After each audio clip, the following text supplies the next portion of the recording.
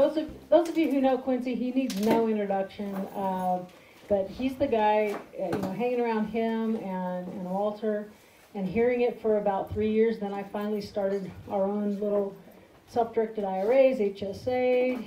Got my kids hooked up with what do you call it? Inherited Roth IRA. Did that, and it's all because of these guys. I had to hear it like for 2 years before I opened the account, just because just have to hear things a while before it becomes actionable. So you got to keep hanging around. If you feel like you're having your brain's exploding, you're right on track for where you're supposed to be. So congratulations. But anyway, every time I listen to these guys, plus he's funny as hell, and I enjoy him, and he's got the biggest, warmest heart, and he's super smart. And your Quest thing has become bigger and bigger and bigger. Now you're stepping up, and you can tell us about that. So my dear friend Quincy, who is an awesome guy, and I owe a lot to you. So thank you for being here. Well, thank you very much, and I appreciate the opportunity to be here, of course. So, okay, well, anyway, so what I'll do is introduce myself again for those who haven't met me before and only heard of me. So, anyway, I am currently president of Quest IRA Inc., and of course what we do is we handle self-directed IRAs, and that means nothing more than you can buy real estate promissory notes, which is why we're here, right? Private companies, like I own part of a bank in my IRAs, privately held bank, LLCs, limited partnerships, trusts, which we'll talk just a little bit about. Anyway, that's what we do. And as she indicated, my company is converting to a Texas trust company. We filed the certificate of formation this morning, and so we'll be up and running as a trust company on November 1st. So ask me about that later when we're in wine time, okay? So anyway, I'm also an attorney at law, licensed in Texas since 1991. I'm a certified IRA services professional, which means I actually do know quite a bit about IRAs, not just real estate. I was a fee attorney for American Title Company for about 10 years, and so that was interesting training. I've authored a whole bunch of stuff, including co-authoring and editing the book about self-directed IRAs with Dyke Spotiford and George Eider. And as I'm standing up here shaking like a crazy man, I just wanted to let you know that I'm a PWP. That's a person with Parkinson's. We're trained not to say that we're victims or suffering or something like that. It's just something we live with. So if you see me jumping around like this, trust me, I'm not nervous. I've done this a lot of times. But unfortunately, a side effect of the medicine is the uncontrollable movement in my legs. So apologize for that if it's distracting, but there it is. Okay, so of course I have my own disclaimer because I am a lawyer. So Quest IRA Inc. and soon to be Quest Trust Company, we don't give tax, legal, investment, or structuring advice. And we don't endorse any products, investments, or techniques of any type. So basically you have to get your own information, your own, financial advisors, attorneys, CPAs, whatever. And we don't handle any of that. We just handle your money in a neutral manner. Everybody got that? Say yes, Quincy. Yes, Quincy. Okay, very good. Now we can go on. I don't remember why I put this slide in here, but that's the types of accounts that we do the self-direction in. We can have traditional Roth IRAs. Those are just for the individual personal accounts. We can do SEP Simple and 401ks for those who are employers. Even if you're self-employed, they count for you. And we can do the what you call would you like fries with that accounts, the smaller accounts of the Coverdell Education Savings Account and the Health Savings Account. So just anything I say we're doing in an IRA, fill in your mind, IRA, 401ks, HSAs, Coverdells, it's all applicable to what we're doing, okay? So the key, I always like to put this slide in here because the key to good investing is doing what? You got to do the do.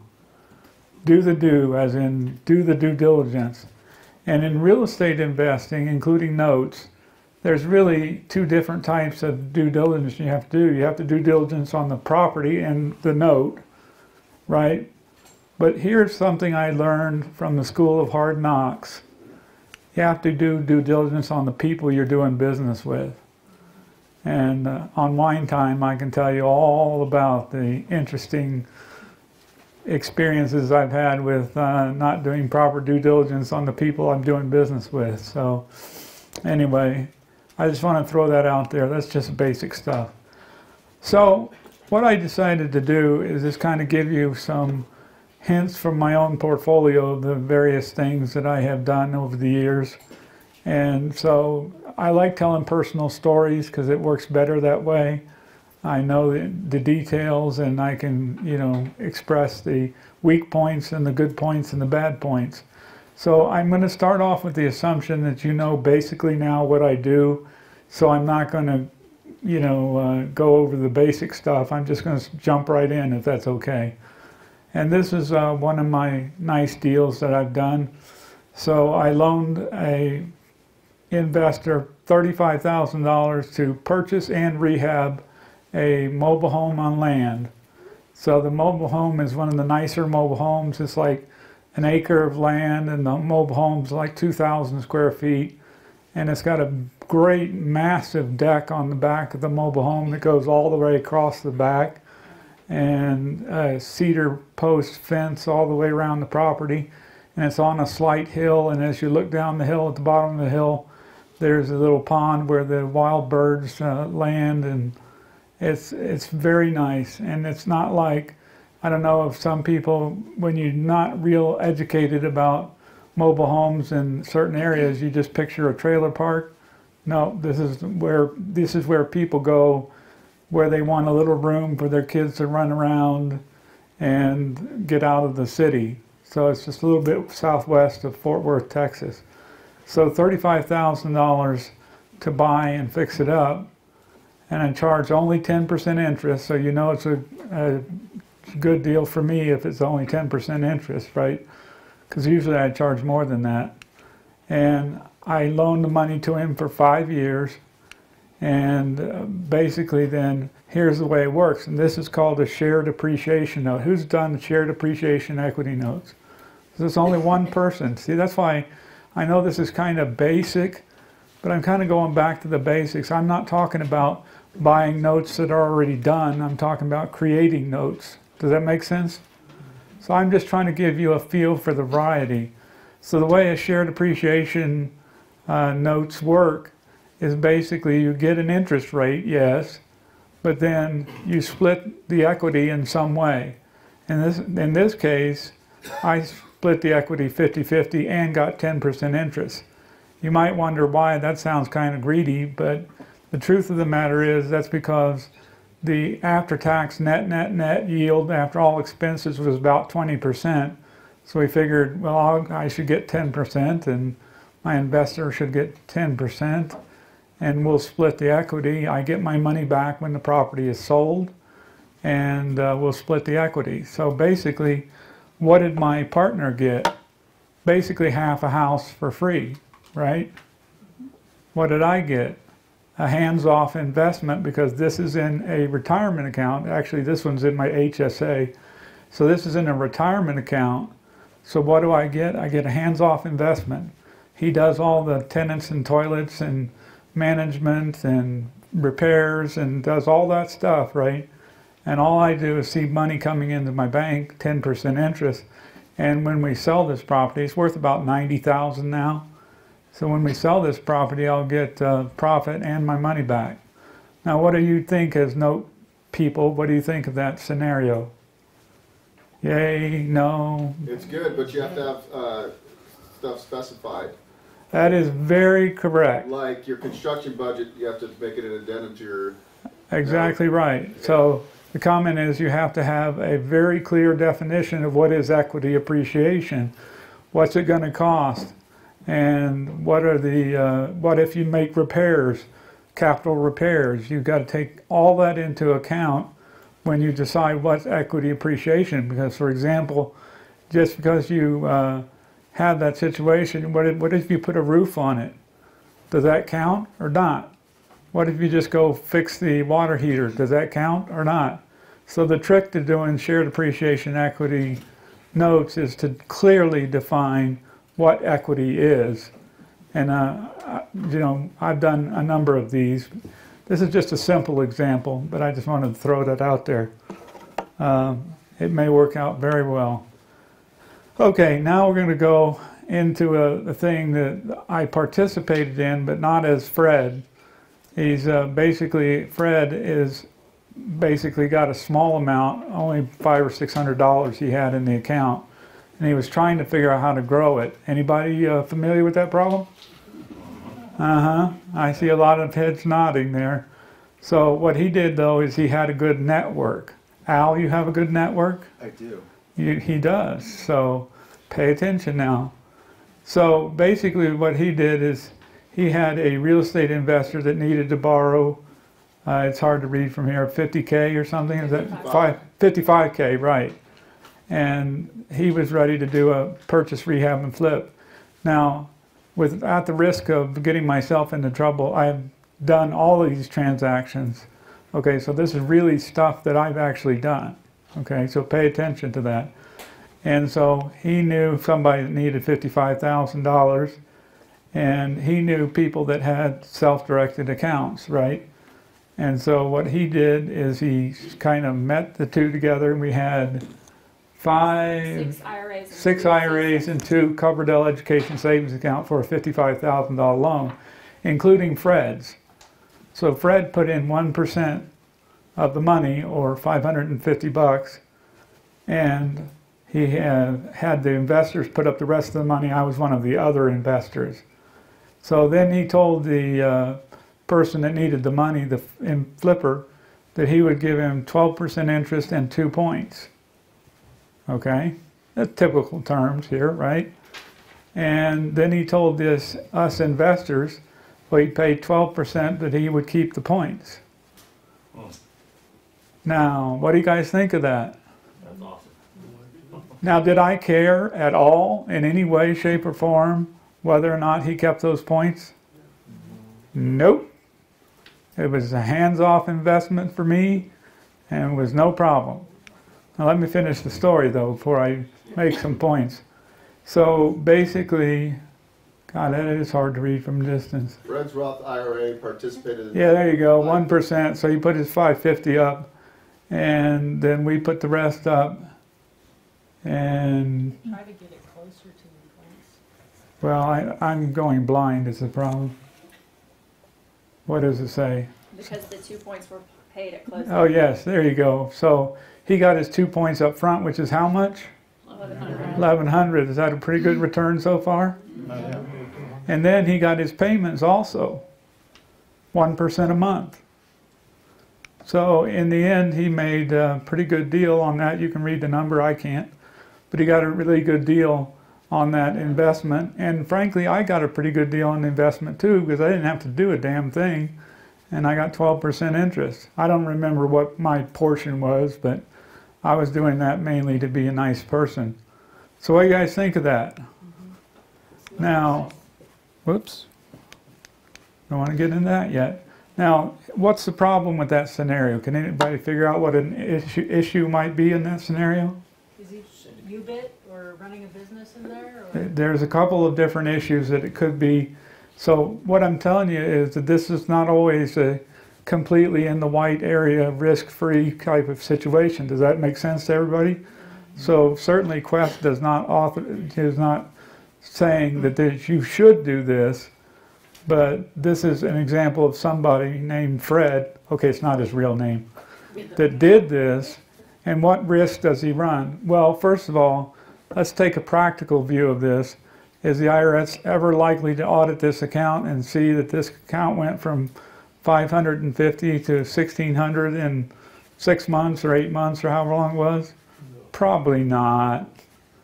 But is that reason to not do it right? No, it just means you're evaluating the risk. Remember when I spoke earlier, I said you had to evaluate, not only the investment techniques, but the risk factors associated with that. Did I say that, Al? Yes, what's your question? My question is, so the points doesn't seem, the points is not the business, so it's probably the $5.50 a month that we have to pay UBIT on, right? Okay, so the question is, That's the worst case, $5.50. UBIT, well, let's back up a step. What's probably the bigger danger than UBIT? The UBIT is not really a factor here, but what's the bigger factor? Not UBIT, but Who all the parties were that participated? unrelated business income tax. I'll get to that. Okay, there you Trade go. or business, maybe, like if it's frequent? Well, he's done one transaction. Is this going to be a problem with unrelated business income tax? I don't think so.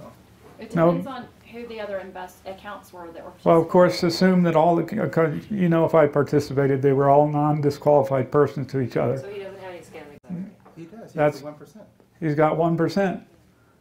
So it's an issue, I'll just give it to you, because it's an issue of two potential problems that if the IRS ever did look at it, that they might bring up. One is it might be considered as a service, and providing services to your IRA could be a problem, right? The other thing it could be is an excess contribution because he used his contacts to put the deal together.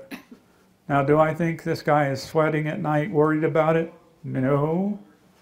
But again, it's not, you know, it's not clear because the rules sometimes just give you things to worry about and don't give you clear answers. Everybody kind of understand that? Yes, sir.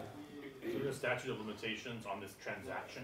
Good question. What's the statute of limitations on the transactions? Well, it's an interesting question. It's either none or as long as the period lasts for that tax filing. Because what would be the penalty for doing a prohibited transaction would be the IRA would be disqualified as of January 1st of the year in which you did the transaction.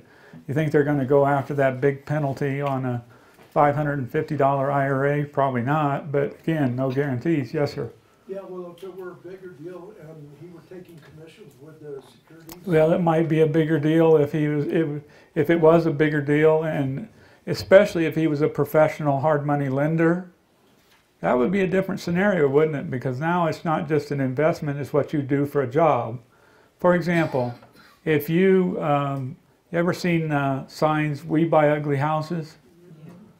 To a person with one of those franchises, what is it that a house is? Is it capital or is it inventory?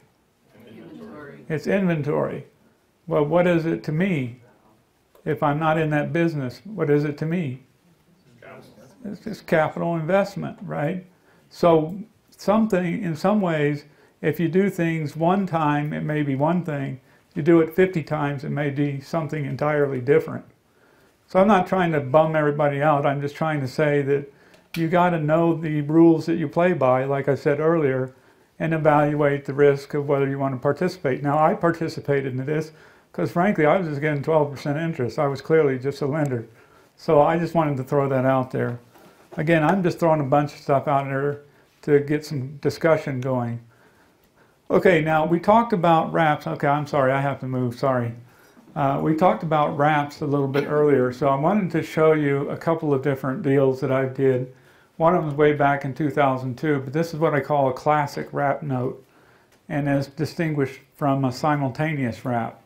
So I want to go over that because it's important. Some of you need to understand how that works. But basically, in almost all techniques that I'm going to show you today, not that I'm endorsing any of them, did I say that before?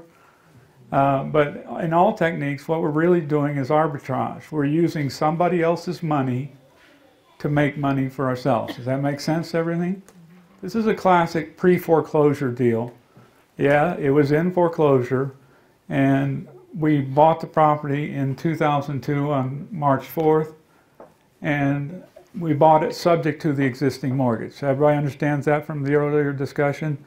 She just gave us a deed to the property subject to the existing mortgage, which was in foreclosure, okay? Now, the principal mortgage balance when we bought it was $53,958.83, okay? And it was a 15-year note with 142 months remaining. So she had nicely made 38 payments out of the loan. So if you ever seen something that amortization schedules, do they amortize quickly the shorter the loan is? Yes. Yeah, then the balance goes down very quickly, doesn't it? Right? So the fact that it was a 15-year loan with 38 months already paid on it made it a quickly amortizing loan, okay? The interest rate was 6%. Now I know that's horrible these days, but back in 2002, that was a pretty good interest rate, okay? And the monthly payment on that first lien was $531.63. Does everybody understand those? Okay. Now, I sold that property a few months later, about 4 months later, and I sold it for $80,000 with $9,000 down and a $71,000 mortgage balance with a loan term of 20 years. Now, so I had, this is what that we were talking about earlier, was that sometimes you just capture this for the tail, right? Because once that mortgage is paid off, I get the whole amount, right? In the meantime, this payment was at an interest rate that's higher than the underlying, was 10%, and their monthly payment was $685.17. So the ladies that bought this were paying me $685.17. What was I paying? Oh, well, damn, I keep doing that. I've got the picture. You were paying $531.63. Okay, so everybody see that? So I was using the lady who was in foreclosure and she would have lost the house.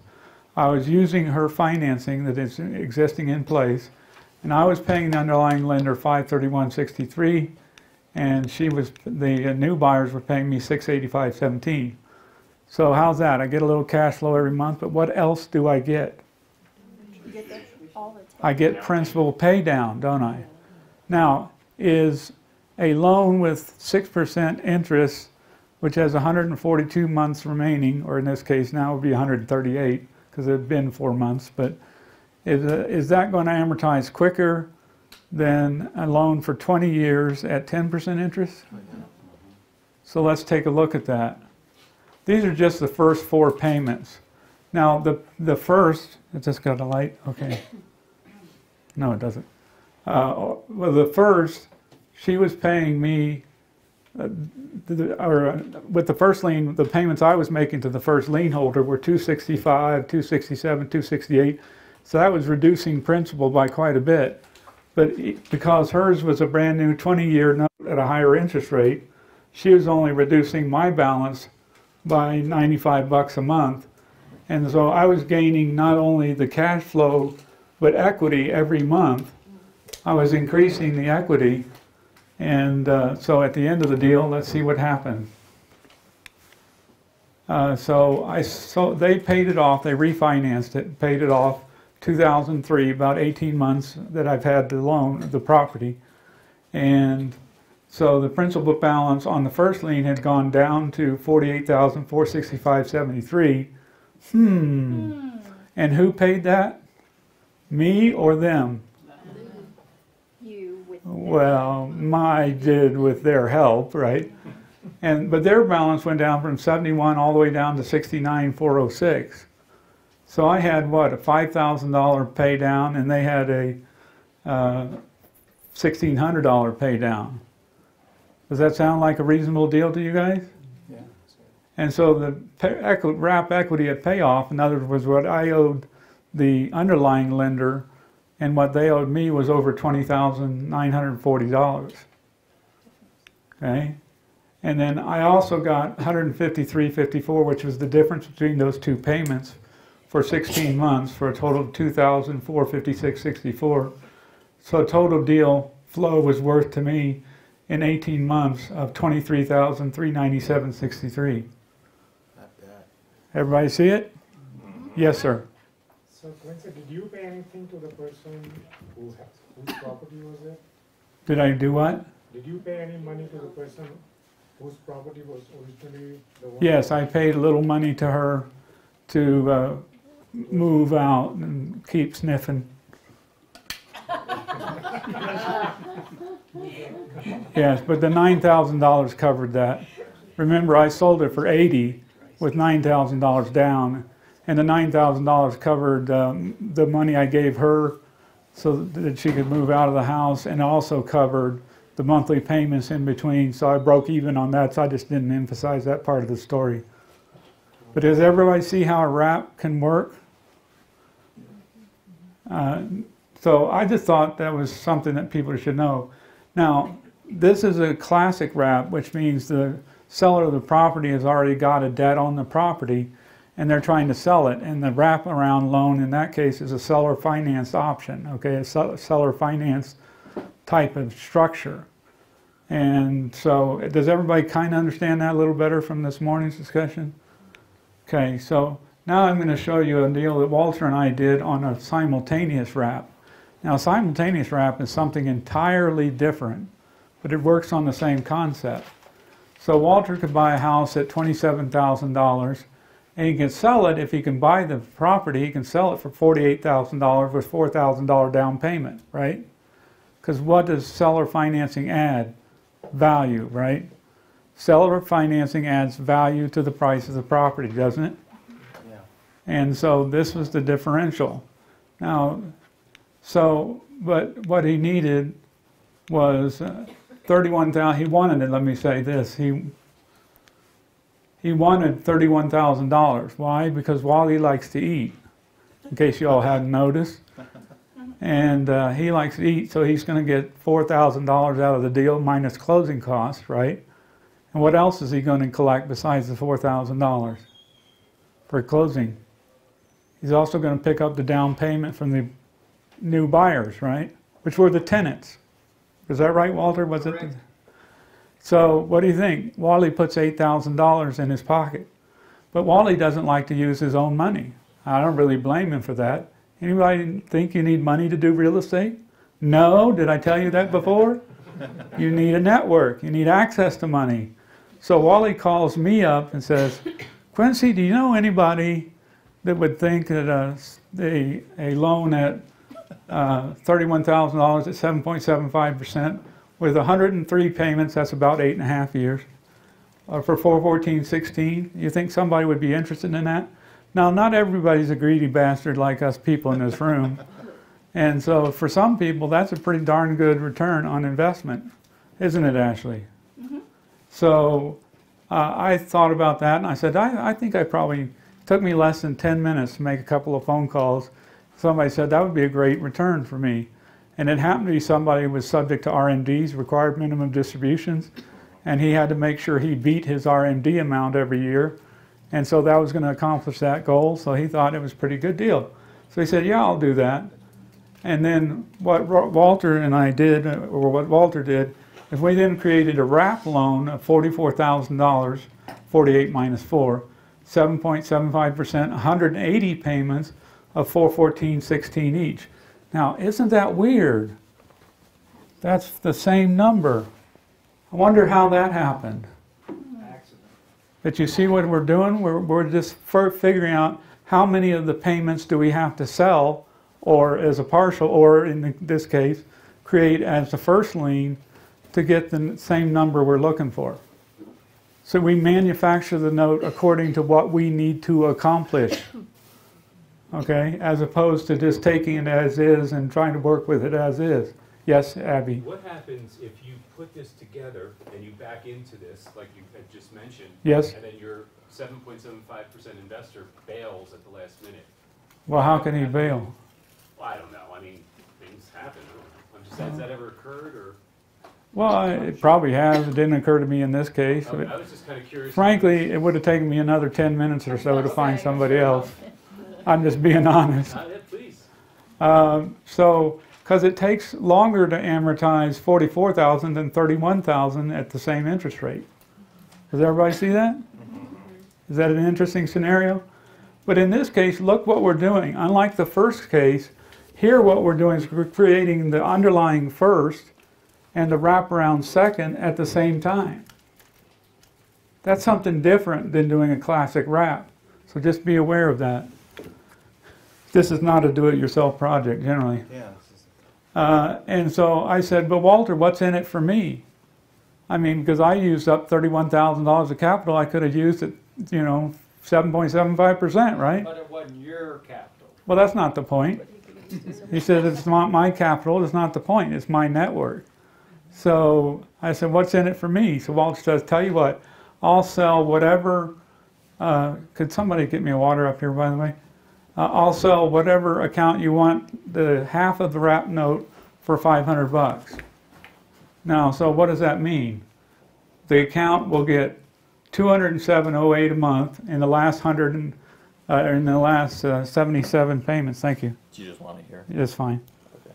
So the account will get 77 payments of half the payment, so that's going to be $207.08 a month, right?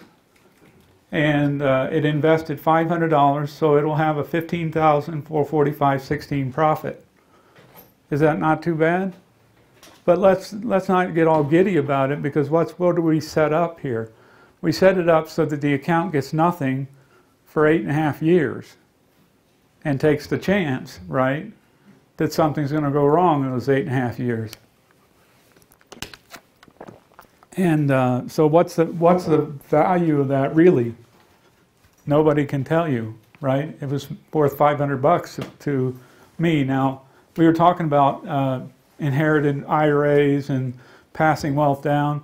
There comes a point, this is a kind of a personal thing with me, there comes a point in which you have enough. And when you get there, you got to start giving it away or working my kids' account. So why would I ever put a $500 investment in my daughter's Roth IRA?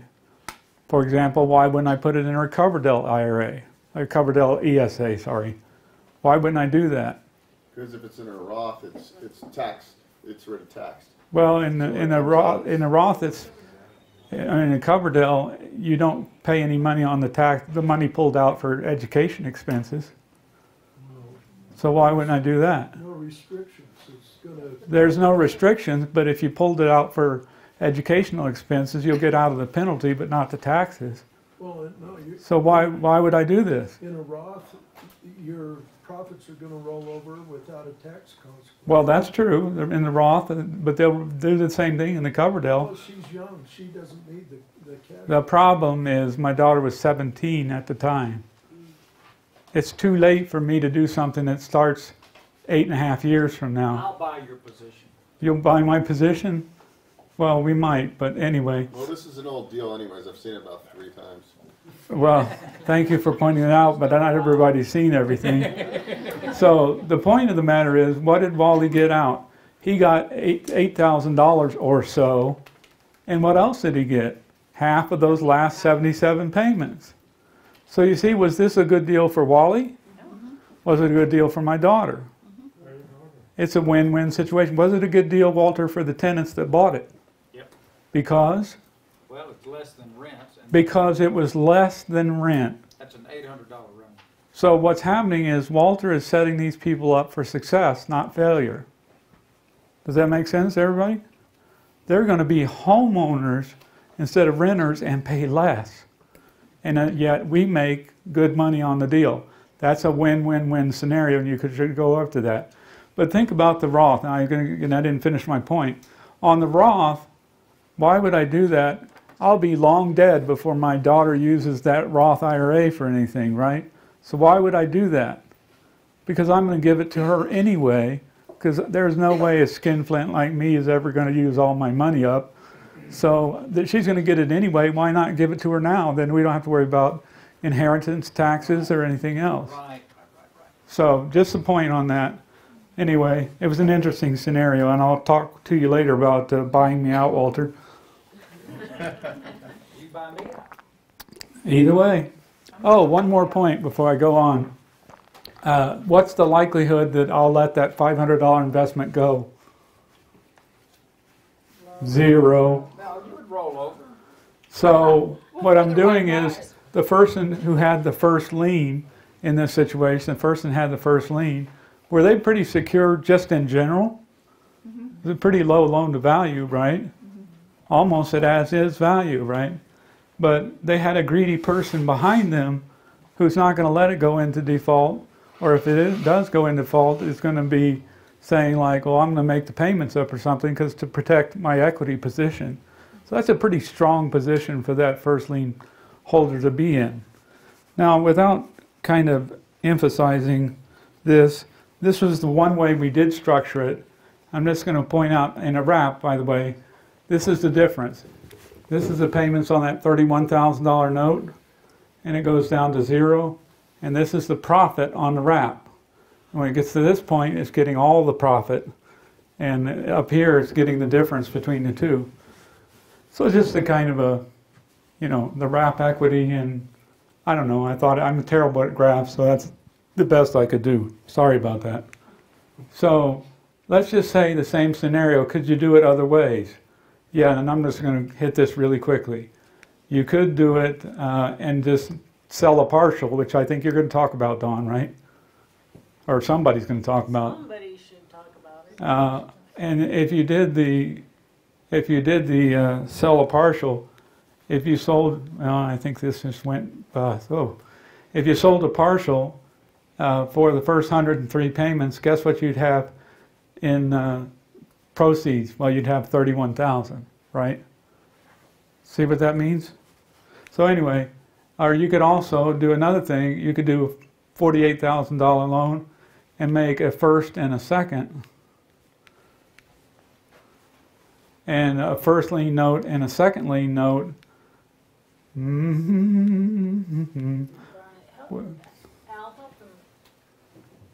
Yeah, sorry.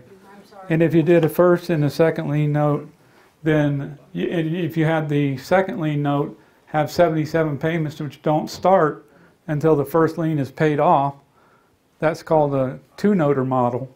And you could do that as well. So there's three different ways. Go ahead, Al. And then fourth way you could do it, go ahead, just click it all the way to the end. Go ahead, is it done? Okay, it's there. So another way you could do it is if we were looking to back into that number of 414.16 and to get the rents, the payments under what rent would be, do we have to make those things equal? No. If you could convince somebody to do it for 6% instead of 7.75%, they'd get 180 payments, 261. What would the second lien payment be? The difference, 152.56, which works out to be 11.5% interest. Is it common to have a second lien that's higher in interest than the first? Yes. Yeah. If there's a likelihood of payoff, is it going to be the first or the second? The second. If you have limited money, it's the second. Right. So you're creating a situation where you may not only get the 11%, but the upflow. So anyway, that's maybe a little bit crazy, but Wait, let me ask a question. So between go right ahead. the two of you scheming up these four ideas and this way you do, what's your current favorite way out of all this? Well, it depends on the circumstances, because like Walter ran into the situation where there was problems explaining to the borrower. What's your current theory, Walter? Well, I like creating one note and sharing the entity. Okay, we're going to talk about that, but we're not quite there yet. Yes, sir. In a wrap, who is responsible for, I assume the new buyer, but the property taxes and insurance? Yeah, that would be the new buyer. That's their issue, right? We may have that set up with a servicer, and the servicer collects enough escrow to do that and pay those off. But that's the responsibility of the buyer. It's their property. Okay. Yes, sir? So in this example, I mean, I guess Walter needs the money for the acquisition, right? Right. Walter needs the money for the Where does acquisition. that money come from? Well, that's because what we did is we created the first lien note of $31,000, which gave him enough to get the property and get some cash in his pocket. And then we created the second lien note, or the wraparound note, in order to take the profit on the differential And that went at the Simultaneous. same time. at the same time. Oh, okay. The money from selling the note funded the purchase. Oh, okay. Got it? Okay, I'm just going to go on and, yeah, go ahead, Al. So I like, yeah, that's fine. Keep on going. Okay, go back. Okay, I really like this scenario, and I know this is kind of, but for those who don't know this, sometimes you have to hear it more than once. So Wally could buy a property for $14,000. It was a burned out property. It had a fire damage, extensive fire damage in fact. He could sell it to a new buyer who was a contractor for $23,000 with $1,500 down, 7.75% interest, and 72 payments of $374.75. That's the basic scenario. So what does Walter get? He gets $1,500 down, doesn't use it, but he doesn't want to use his own money, so what does he do? He calls me up. What do you say, Walter, when you call me up? How are your greed glands today? He asks that question frequently, and they're always in good standing. So look at the amortization schedule on that. Hit the, okay. So if you look at the amortization, everybody sees 21.5 note, 7.75% interest, 72 payments, $374.75. Everybody got that? And Did I miss it? you may have gone the wrong way. Okay, whoa, back up. There you go. Okay, so he calls me up and he says, Quincy, how'd you like to buy that note for $19,000? Now wait a minute, how's that going to work? Why would he do that? Because $19,000, and because he gets $5,000 from the differential there, right? He gets the $1,500 down payment. That's his pay for the deal. Is that bad? Because he's not using any of his own money, he's using Quincy's money, right? I said, well, let me check. 2 minutes later, I said, yes, I'll take the deal. Because the yield to my Roth IRA is 12.2925%.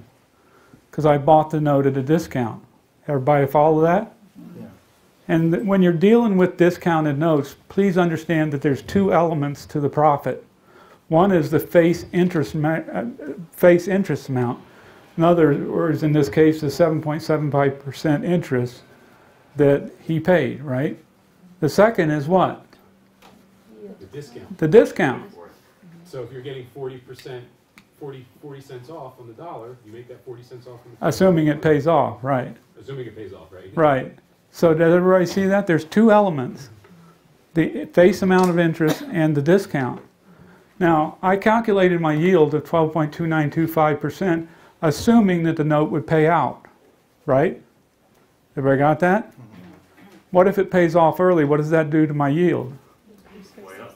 It goes way up, right? Because I collected that discount a lot sooner. Everybody kind of following the scheming that we're doing here? Okay, and so go on to the next one. So here's what you do to calculate the yield, which is not to be confused with the interest rate. See, this doesn't change. The note buyer's got his setup just like this, right? What does change? I'm only paying $19,000 for the same cash flow, right? So when I do that and I make this the blank, it comes out with 12.2925%. So that's how I calculated it. Now, is that really 12.2925% interest? No, it's 7.75% interest and the discount. But that's an easy way to figure what your yield is. Okay, go on to the next one. So I thought I would sell this on one of the IRA fund cruises or Financial Friends Network cruises. So I said, how do you sell a note, Dawn? The simple answer is, of course, you can sell the entire note, right, Dawn? Right. And so I thought, well, this is a pretty good deal. Once he repairs the property, it's going to be worth a lot more than a burned out house, right? So I should be able to sell, I could probably sell it for the 7.75% yield. I was just playing with numbers, and I said, why don't I sell it for a 9% yield? So I said, what would somebody pay for a 9% yield for $19,000? And it turned out to be $20,767.76. So had I done that, I could have realized a gain of $1,767.76 really quickly, right? That would have been a good model, correct? Flip it. And see, all we're doing is saying, like, if we want to hit a 9% yield, remember the buyer's the same, the loan's the same. If we want to hit a 9% yield, and we solve for this part up here, the principal, and we get what the value of that is at 9%. Everybody kind of seeing what we're doing? We're switching around the variables that we answer. Go to the next one. Then the second thing I could do is sell 91.39% of the note. And he's saying that's kind of, to use Walter's pet phrase, weird. Why would I do that? because at 9% it only takes 42.49 to amortize $19,000 at 9%. What's the difference? Flip it to next. Then the Roth would keep $32 in 26 months for 72 months, or total profit of $2,322.72. Well, now wait a minute. Isn't that higher than the other one? But the other one you get cash when? Immediate. Immediate, right? But this deal, you get cash every month. How long is it going to take before you get your money back, say if you invested $100 in this? A little over 3 months, right? Is that so bad if you're trying to build up an account? Can you just rinse and repeat this time and time and time again? Move on to the next. Okay, and so in that case, we wanted to give our investor 19,009%. There it is. The IRA gets the rest. See how easy this is? Why not go ahead and advance it again? The third thing I could have done is sold a partial. It turns out it would take 64 payments to get the investor almost a 9% yield at $19,000. Flip it again. And so I would keep the last 8 payments of $29.98. That's pretty good profit, right? But when does it come? Years later. Years later. So you see, you can actually structure these ways, in these note deals in many different ways, just according to what your goal is. Now that might have been a fine goal if my daughter was 12, right? And I could get her the money when she needed it. But it's a lousy goal for my Roth, well, not my Roth IRA, for her Coverdell, because it's, you know, you get the picture. Do you take into account inflation when you're looking at this? Well, that's a good point. It's going to be more money, but it's going to be down the road. But the question is, what are you going to do with the money that you get in the meantime? Is $1,700 now worth more than $29.98 later? It might be. It's only 72 months in this case. Follow what I'm saying? Yes, ma'am. I don't understand how you could invest with the HSA, and then what happens if you get sick? You never know when you're going to get sick. Well, that's right. The HSA, that's a good point.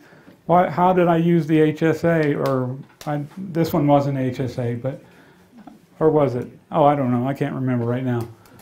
But basically, I've been blessed with enough, you know, income to be able to pay my bills. So I'm not too worried about the HSA running out of money. So my HSA, because I've invested it and contributed to it every year, is worth over $150,000. So my answer is, sometime I will need it. It's not today.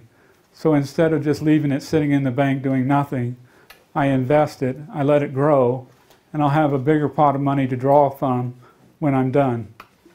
Okay? Does that make sense? As long as you can afford to pay out of your own Well, that's pocket. right. Yeah.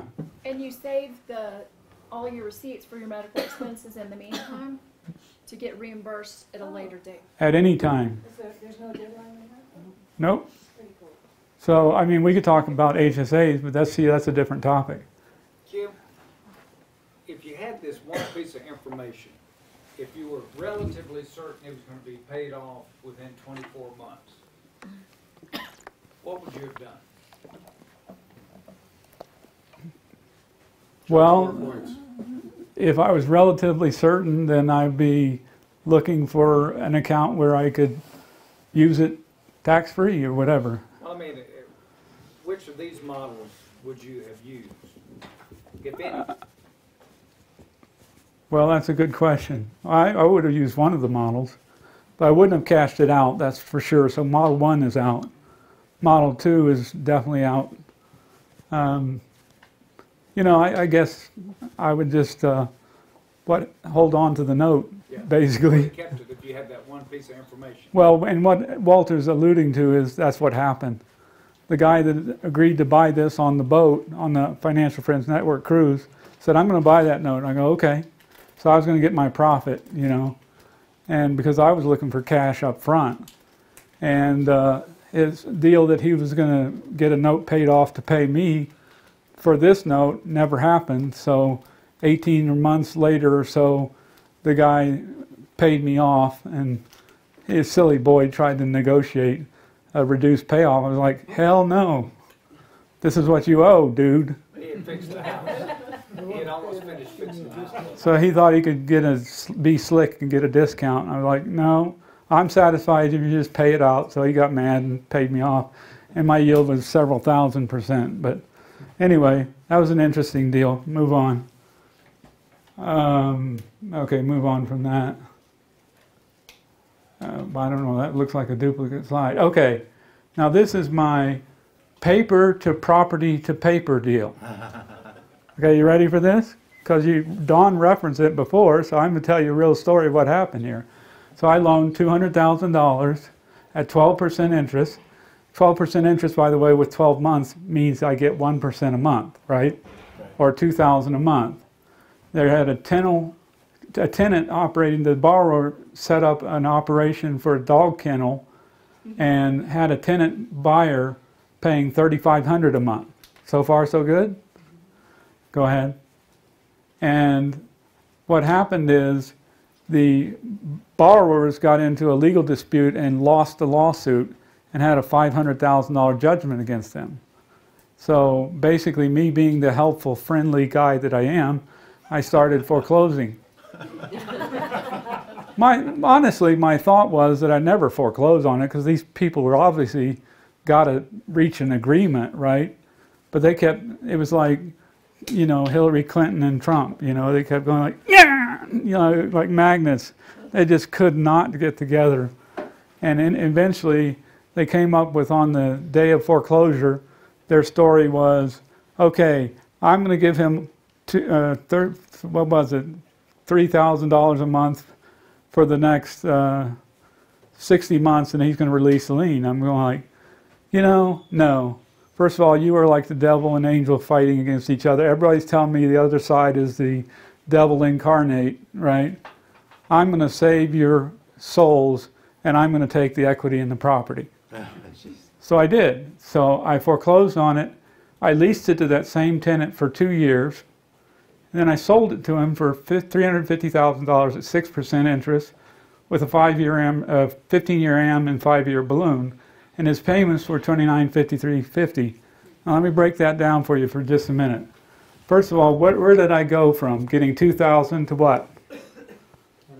$3,500, right, for 2 years, right? Yeah. Is that a pretty good deal? Yeah. Of course, I had taxes and insurance, so it's really about $3,000. Now that $3,000 figure is important because for 2 years he paid me on time, still does, for $3,500 in rent.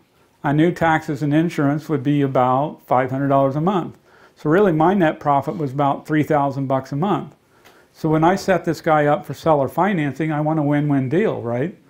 So what I did is I said, well, he's been paying $3,500 a month in rent. And if he sets aside $500 a month for taxes and insurance, I need to keep his payment around what? $3,000 a month, plus he's got to pay his own taxes and insurance, right? So I backed into the number to make sure he could afford the payment. Does that make sense? Mm-hmm. Same thing as Wally was doing. And then I sold it to him for $350,000 at 6% interest. Now, I think you probably picked up that I'm kind of a greedy bastard here. So why would I ever charge him only 6% interest, $350,000? Why couldn't I just charge him like 10% interest? What do you guys think? Higher purchase price. Yeah, that's right. Higher purchase price is part of it. Flip to the next one. So let's see how this analyzes out. So that's just regular amortization schedule. So flip that next one. And the principal balance at 60 months, remember he has a payoff, is $266,031. Now if I'd have been greedy and sold it to him at 10%, flip the screen, well, I would have got 10%, I would have had to reduce the price down to $275, right? And then, one more click, the principal balance at 5 years would have been $223,587. Everybody seeing what I'm doing here? By taking a lower interest rate and a higher price, I'm actually getting more money if he does what? Pays it off. Now, by the way, in both of those scenarios, the payment is exactly the same. So if he paid it out over 180 months, there would be zero difference in the cash I would put in my pocket. Does everybody understand that? But it's weird, isn't it, that 275 at 10% is exactly the same as 350 at 6%.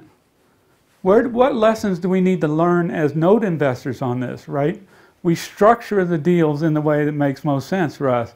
To him, it made no difference between those two scenarios unless he pays it off, right? So why would I do it that way? Why would I make the choice? Yes, higher sales price. Let's take away the balloon. Now why would I do it? Remember, it's the same for 15 years, so why would I do it? Higher, at the end of the term, you're gonna get paid back more interest. Well, that's... If it gets paid off. Well, no, we're just assuming it's not getting paid off. 15 years, all the payments. You receive a lot more money. Do we? No, we don't receive the same amount of money. You're setting them up for an easier. Yeah, there you go, right there, you got it. The difference is that I took, how much is interest calculated at on your return? Right. It's just regular, ordinary income, right? How much are capital gains taxed at? 20%. So I'm in a high tax bracket, so I cut my tax burden on the profit and by a great deal by switching it from interest to capital gains. Oh, you didn't tell us you did it outside your retirement account. Well, I did. There's a lot more to the story that I'll tell you at wine time, but... After how many glasses? Well, 2. But do you see what I'm saying? The simple lessons I'm trying to teach you are that sometimes you have to understand that two things that look very different are the same, and you have to structure the deals in a way that makes sense for what you want to accomplish.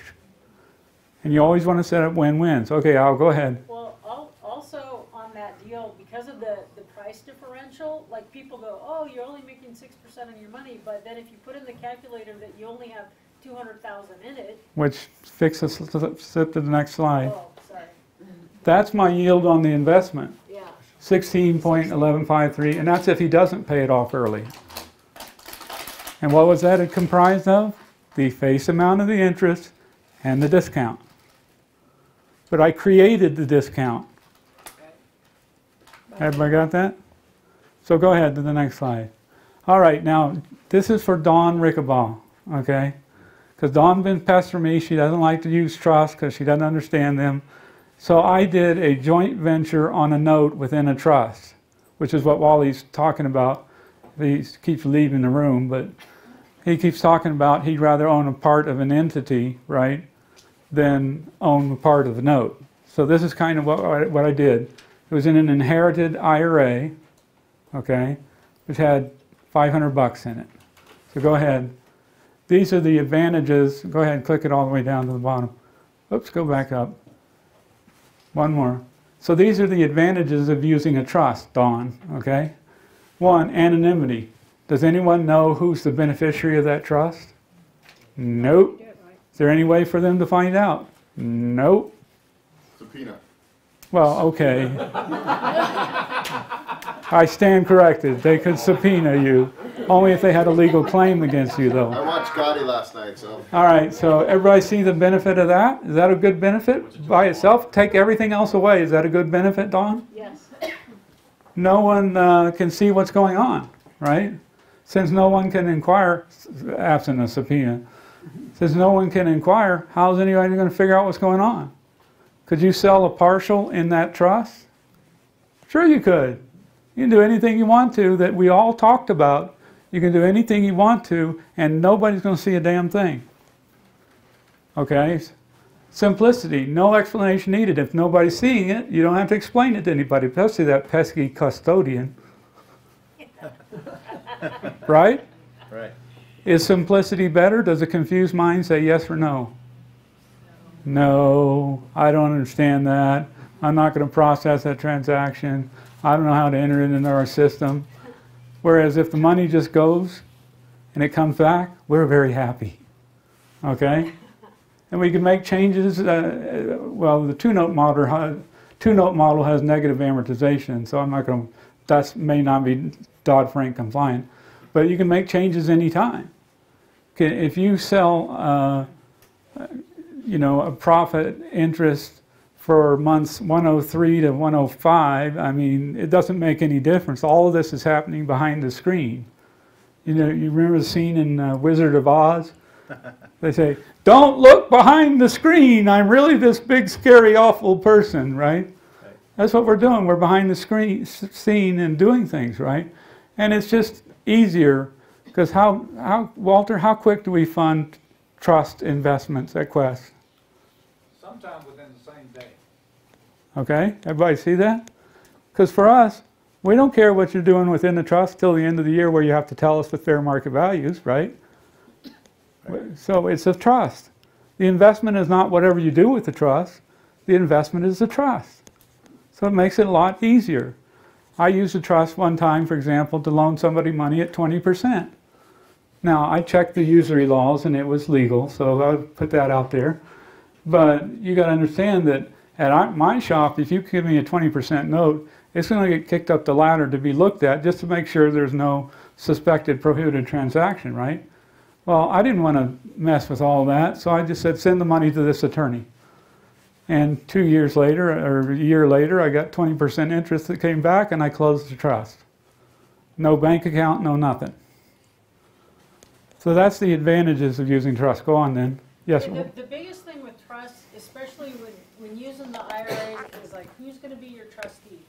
Because you got to trust the trustee, and then it can't be a prohibited or disqualified person. That's correct. How do you get around that? What do you do? You don't get around it. You find a trustee that you can trust. If we have how do you know, where do you? You're in a room full of trustees, Abby. There's actually services, there's services too that do That's it. what I heard. There's fiduciary services. I met an attorney down in LA, that's what he does. Yeah. Well, good. There you go. It's not, I ran into a lot But of. it's not cheap, probably. We can discuss this over wine time, pretty sure. So what I did is, Dawn, let's flip to the next one. I'm going to get through with this.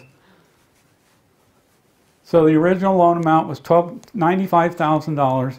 It was at 12.99% interest, and it was interest only. It says P&I, but interest payments of $1,028.38 per month. Everybody got it? Now, basically, what I did is my daughter's IRA put up the $360, and the other person put up the $95,000. Everybody's with me so far? Flip. And so the note was transferred to the Happy Days Trust. And a joint venture was formed, Dawn, to handle this investment and to determine the splits of the profits. Go ahead. A loan servicing agreement was entered into. So did the Happy Days Trust take any actual payments? No. No. The loan servicer collected the payments, and the loan servicer sent it to each of our accounts separately. Go ahead. And basically then my money joint venture partner received an ACH deposit of $712.46 per month, which if you figure that out is 9%. And my daughter's account got $315.92 a month for interest. Does that seem real hard to you? Now stop it right there for a sec. Does that seem very hard to you? Is that hard to set up? Could this be a partial? Could this be a discounted note that you purchase? Could it be any of the things that we've talked about? It could be every one of those. Yes, Walter. You know, you can't get this concept overnight. I didn't. I don't know about you, but it took a little while of processing. But if we form an entity and we do all the splitting up within that entity, it's better. It's a better thing to own the entity than it is to own the assets. So, flip to the next screen. Do you guys have like an EIN number for those trusts or no? Well, I didn't have one for the Happy Days Trust because I didn't need one. All the payments were going directly into my IRA, into my money partner's account. The servicer just split them up. So basically what we did here is we created a trust, and this is just a standard trust agreement, right? And you can see the title of the trust, and I didn't put all the clauses in here, And so we formed the trust, go ahead, and we formed a joint venture agreement. And the purpose was, you see, this is very limited joint venture agreement. The purpose was specifically to buy that note, that amount, that interest rate, that address, legal description, very simple, right? Go ahead, the next one. Trust. The property of the joint venture has to be held in somebody's name. So he said, we're going to make I am trustworthy as trustee of the trust to hold this investment. Everybody see that? Next. And then clearly laid out who put in what. 95,000 and 360. Next. And profit sharing, was it the same as what we laid out? Yeah, 9%. Yeah, but was it the same as, was it 50-50? No. No. Did it matter? No. As long as there was no disqualified person that was involved in the transaction. In other words, you can't do this between your traditional and your wife's Roth or something. These were two complete strangers, no disqualified person. Then we split it up how we wanted it. So let's see if there's another, oh, there's another screen. Go ahead. Oh, I like that one. Go back one. Oh, okay. I thought I put something on the foreclosure. Is this on the little? Oh, no. That's what you have to draw up yourself, Don. But the point was, and by the way, I put in here on foreclosure, who put up most of the money? They did. So I said, if there's a foreclosure, I get it says that up there. I get the 0.37% of the property, and they get the 99 point whatever percent of the property, because they put up the most of the money, right? Now, is that legitimate? What do you guys think? Yeah. But do you see the concept? Forget the numbers. Yeah. Do you see the concept? Keep all the moving parts inside the Keep all the moving parts inside, but joint venture. structure the joint venture however you want it. Don, you can't tell me you don't know how to structure notes. I know how you do that. Well, this is a perfect segue into how we had a tussle this year, and I was fighting with your people, and you were saying you're a high maintenance, Queenie type, and yes, it's true. I'm like, I want you to do what I want you to do. I don't care if it is. Yeah, it doesn't really care. Yeah. So what I did, by the way, on the drives, it has some standard information, but it also has how our note packet, which if you want to buy a note, it's the forms that you need to buy a note, and the private entity packet, which, is what you have to do if you want to buy a trust. Now, of course, those are going to change November 1st, but it'll be the same forms, just with a different company name. So I thought there's some other general information on there that I just thought might be useful for you guys, especially for Don Rickaball. Well, because this is a great thing. Oh, what did you say again? Say that again? Don't be prick. Oh, man. Okay, so the thing is, if I would have done that in this deal, then we wouldn't have had this big knockdown drag out and me going, True. blah, blah, blah with your people and blah, blah, blah. So what happened is there was this is over in the Sierras, property over a couple hours on the other side of the hill here. And I think the sales price was, I don't know, just super quick. Might not be right. I think there was a $90,000 down payment, so that left the note of what? 209. Except for that was a first of 149 and a second of, what is that, 60? Yeah. Okay. Now, it's pretty good down payment, right? Yeah. And also because of the second, that's kind of like someone who's guaranteeing my note, because they don't want to lose this. So if this person doesn't care about losing 90, then I have the second stop. He's not going to want to lose. So that's how it actually has turned out, just so you know. This guy turned out to not be so stable. Now this guy's keeping me whole while he's foreclosing. So I like that, because I want to buy things that are a good yield, that are not a headache for me. But anyway, so this is what happened. I tried to do this. So we had this is my sister's IRA, and so I bought this note for 110-ish, So basically, I had her put in 100, and my Roth put in this. Now, my sister is not a disqualified person. Technically true, yes. True. True.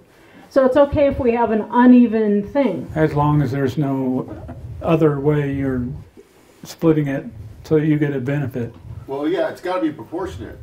Like if you. No, because she's a she's not a disqualified person to unless me. the only way that you'd run into trouble with that is if she said, "Okay, sis, wink, wink. So give me some money under the table because I found, you're just go ahead."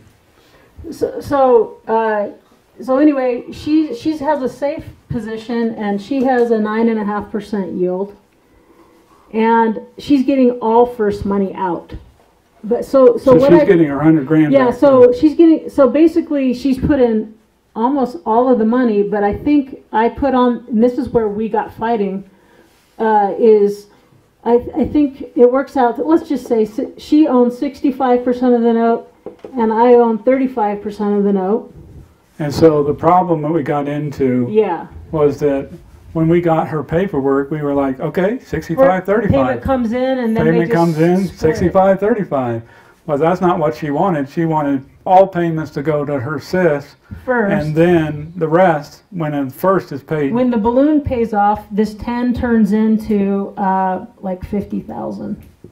See what I'm doing there, or she's doing there? In 3 years. Now the question I have for you guys is, how the hell do you? What's that? Because of the yield, because of the discount, and so that I probably bought it at a yield of, I don't know, 18, and I'm paying her that, and she put in most of the money, and she gets first money out, so her principal is going down, down, down, down. So by the time the balloon hits, kablam, because I'm not taking anything now, and it's inside my Roth, so zero taxes ever. Okay, right? So what's the problem when we came in? See, she was doing this, right?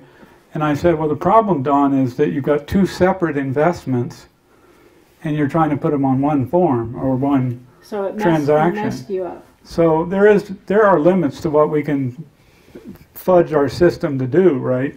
The easier solution would have been to set the whole thing up in a trust. And then had a joint venture agreement. Or I think it would also worked if I would have had my IRA buy the whole thing, and then I sold the partial to her, and then would that have helped? Yeah, well, yes, then that would have helped. We wouldn't have been splitting one If your note. IRA had the money to do that, yeah, it would have helped. Well, I could do a SIMO note, just like you guys did on that. Jackson, I don't have to have the money in there. I didn't have the money in there. Well, okay. Now, understand that Quest IRA does not, and Quest Trust Company do not endorse any kind of investment technique or anything, right? You guys heard that, right? Yes, sir. And I wouldn't do that many transactions with my sister, by the way, even though she's not a disqualified person. They could make up some story of when it's unequal like this. Yeah. Yeah, because I don't even, what is the yield on that? In 3 years, 10 goes to 50. Good. It's good. I don't have to have a Good financial enough. calculator to know. Yeah, it's good enough. So if my dad and I invested, I was paying using my own funds, and he was using his IRA. No. In this. No. Disqualified. No. You're disqualified. Into an LLC that's buying a property? You're And he's disqualified. proportionate along my investment. Yeah, can't you do that? As long as it's proportionate. Oh. Well, and who's going to work the project? A third party. He's been answering these questions before. We all know what the reality is. But I thought it was the same rule on that. That's why I brought it up. Where if her sister was bringing all the cash, but Dawn's getting all the returns, that's disqualified. That's because. Well, her sister is not on the disqualified Right, persons if it was list. my dad and I. That's. But why, probably if the IRA saw the whole movie, they'd say that was an excess contribution and not really an arm's length transaction. So, I mean, it would. So again, basically, we have to have you not see what's happening. Exactly. Exactly what his point is making. and that's Thank why you, use Dawn. trust. And the trust would have been easier, so. Now, I got a question here, ma'am. All right, so you got a trust agreement that's owned in a certain manner. Does Quest need to see the joint venture agreement? Well, the joint venture partner is actually Quest, so. Profit share. So they would have to see that. Yeah, but one other point I'd like to make is that we now have a way for your borrowers to pay, borrowers and renters to pay directly into your account online. Nice. Now, up till now, it's only been that if they had a payment and they had 2 split payments, they would have to enter that twice. Now that's no longer true. You can enter one time and enter the split. So could you potentially, Dawn, have had the servicer made the payments and just had them enter it as split the way you wanted it? I could have done that. Servicers are going to start using this extensively. Yeah. Because if they have 50 loans, they're going to put one long entry in and boom. But if you told the servicer, you know, put all the money into this account and none in this account, and it just pops in there, what do you think is going to happen? I think it works nice. So there's ways to do this, isn't there? Yeah, because my account doesn't get anything till the balloon, so it's my account's invisible for all intents and purposes. I know, but what, again, go back to the point I was trying to make, those are 2 separate investments. Yeah, and I should have split them apart. You should have had 2 separate investments. And I also had to go over this with my staff. So we're not infallible, of course. So the staff was trying to figure out what the hell Dawn was doing. And so I had to put together a PowerPoint presentation for the staff saying, look, all they're doing is this. Oh, is that what they're doing? I understand, right? It's the same thing as a wrap, like taking a $100,000 loan. I put in 10,000 somehow. So you know, I'm making a loan at 12. I borrow somebody's money at 8 or 10, right? It's the same concept, except in the context of a discounted note. Correct. It's the same arbitrage wrap. It is. Concept. It's all the same concept. But I will tell you that what's the difficult part of this scenario that she was trying to do is she was having 2 IRAs at Quest. And so if you had one IRA at Quest and one somewhere else, none of this would have mattered at all. Right, nobody, you can't see Or the whole. a non-IRA and an IRA. None of that matters at all Right. at that point, right? So it's when you have 2 at Quest that you have to maybe think about using a trust or having something else. All right, Q, I got a question. So let's say I was going to put together a joint venture, $100,000 total. I'm going to contribute 1,000, and I'm going to get 3 other people to contribute 33 each. Okay. And we're going to take the proceeds out as everybody gets a quarter. As everybody gets a quarter. Oh, okay. All right, so it's kind of like a fund to go out and buy houses. Oh, don't be talking about funds. Now you're talking about securities law issues and all that So stuff. joint venture. Joint venture. So that would be a perfect use of this trust. You see what happens to me? What do you think? Is that a viable concept? If you're not breaking securities laws, it could be, yeah.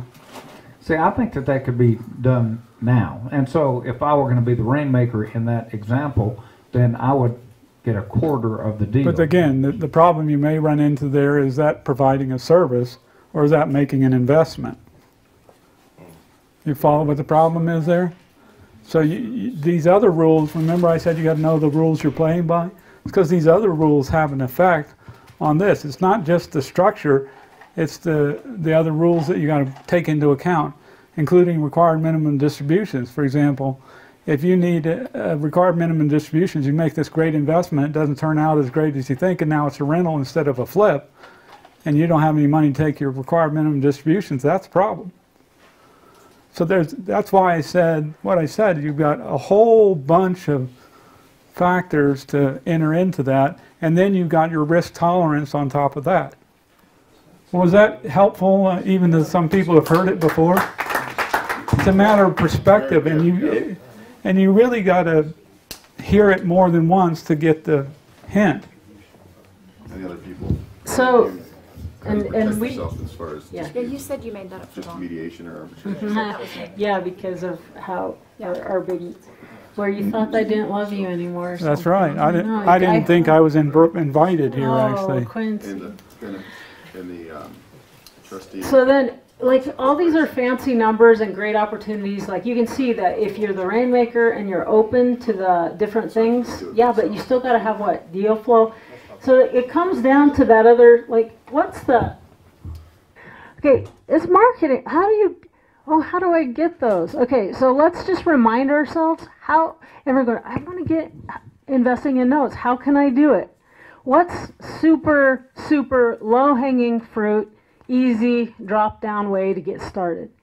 What's one way? For sale by owner classifieds. Huh? Are you talking about finding note deals? Yeah? So for sale. Okay, no, you're ahead of me. You're just a little ahead. Okay. What? Okay, I have money. I have money in my self-directed IRA even. It's even in there. How do I get started? I don't know how to get started. What is the easiest way to get started investing in notes? Go to the Do you have? best marketing ideas of the summit in South. Because it doesn't, all these ideas are just academic until you can make it real for yourself or your kids or whatever, right? So what's the easiest way? Because remember, where do notes come from again? Advertise that you got money to live. Okay. Just tell us. Well, I wouldn't advertise. Find an Yeah. operator that you already know. Okay. Do we know anyone in this room? Okay. Which one of these could you participate in as a normal, regular, just mom and pop? You could do this. Does anyone own property? Any landlords in there? Okay. Carry paper. You're in the note business. Woo! Boom! You're in the note business. Could you make a loan? Yep. Oh, you're scared. You're not sure. Is there a broker in the room? No. Oh yeah, that was. I thought she was pointing. Slam dunk. Easy ways. You're in the note business, yes. It's a lending. It's private lending, but you have a note and a deed of trust. You have a note and a deed of trust. If you came to me and or someone else who has deal flow, Walter, whatever, can you buy a discounted note just from people? So it's the networking.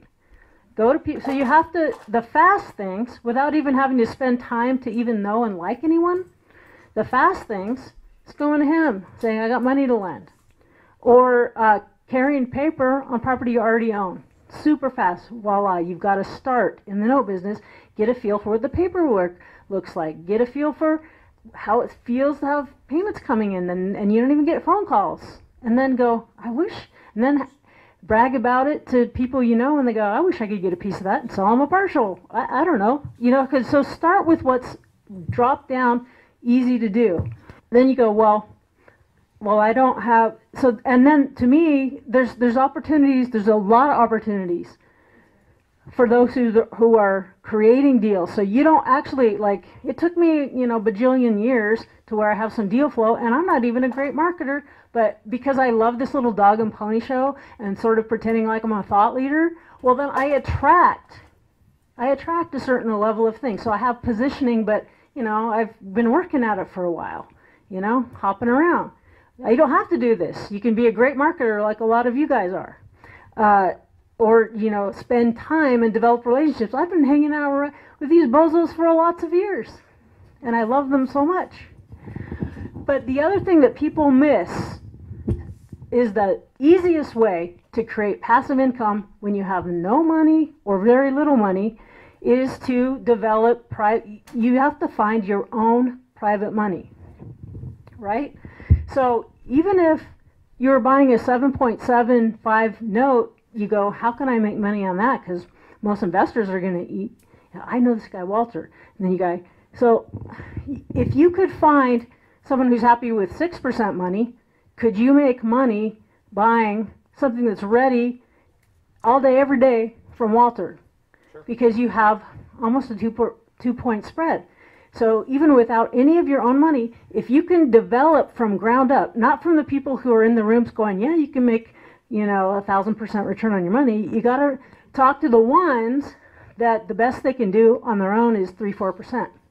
Then they're going to be happy. If they trust you and feel confident, they're going to be happy with 5-6%. Voila, you are in the note business, just already buying stuff that's already on the platter for you.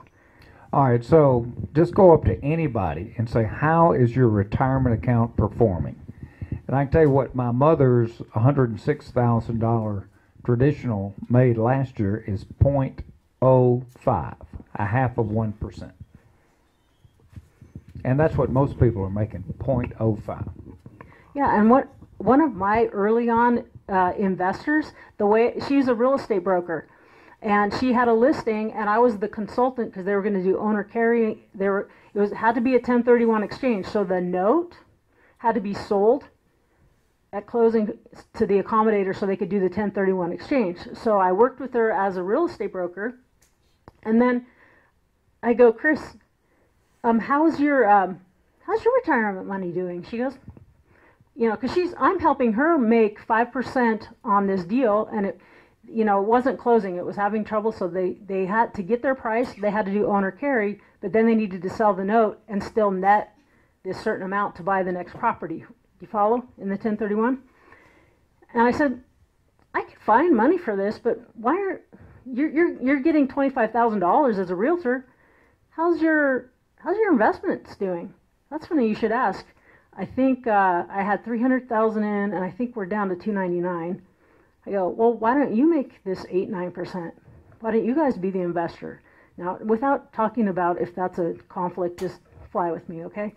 So she made the money, 25,000 as a realtor, both ends of it. Then she took her retirement account, or some portion of it, not her whole account. You should never do your whole account because liquidity, right?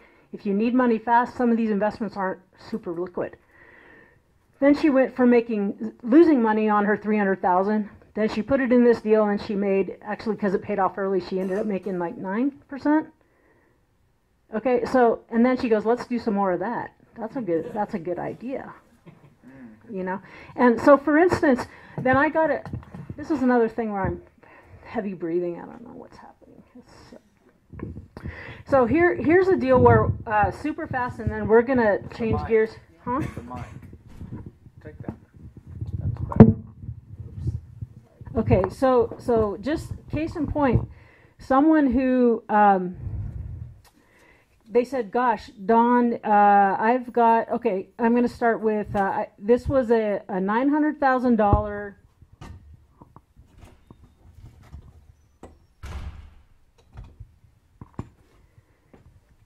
owner carry. It was a mobile home park. They sold for $900,000, put $300 down. So there was a $600,000 note secured by a mobile home park, very competent, experienced operator. And that's a nice down payment. We ended up buying it. This guy says, I have better ways to, I didn't really ever want this. So we bought it for $400,000. Okay, so, and this was only written at 6%. And I think we bought it, I want to say it was 12. I just want to say that's how it worked out. And then, and we were pretty happy with that because we expected it to pay off early, and then we would get the unearned discount, and then we'd probably be up to 18 to 20% return on our money. That's what I was hoping, but if I was wrong, we were okay with this. So, but and I'm trying to get there. So now,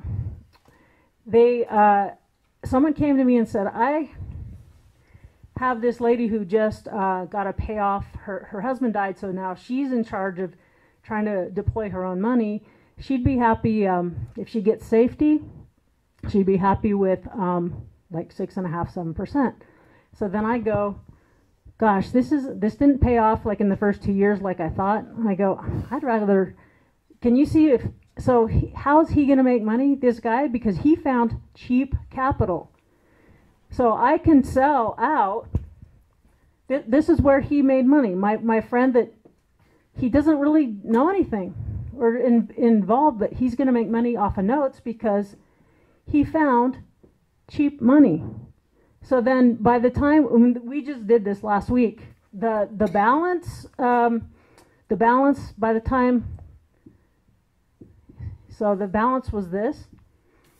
We bought it for this. So you can see that we make 12%, and there's still an upside there, right?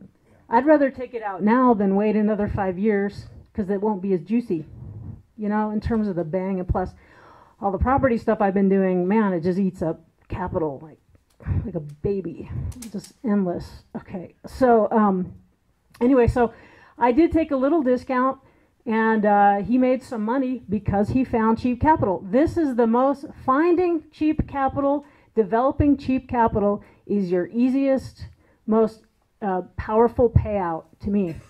Finding cheap capital that trusts you and will ride with you. So then I think we netted 506. So basically we had more than $100,000 on top of the money we put in. It ended up as a, I don't know, 16% yield. Okay.